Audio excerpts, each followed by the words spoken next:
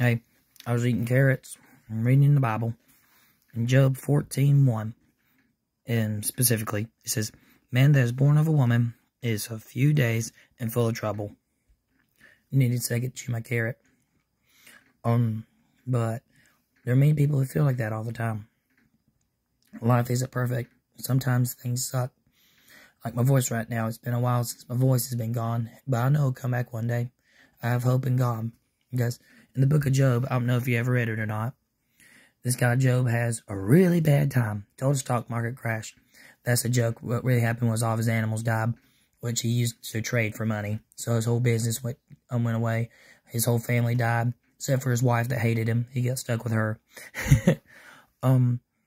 But the truth of the matter is, it's like, life isn't perfect. Sometimes things suck. But we have hope in the Lord. And at the end of the book, he humbles himself as like, I don't understand everything in the world. I don't understand how everything works together for good. But I trust you, Lord, to take care of me. And he does that. And he humbles himself before God. And God fixes everything. Gives him a better wife that ain't mean to him all the time. And gives him more kids and grandkids. So having faith in God's a good thing. Even when things go wrong. And I would argue, especially when things go wrong, is when you need to have faith in the Lord. That's just my opinion. I hope you have a nice day.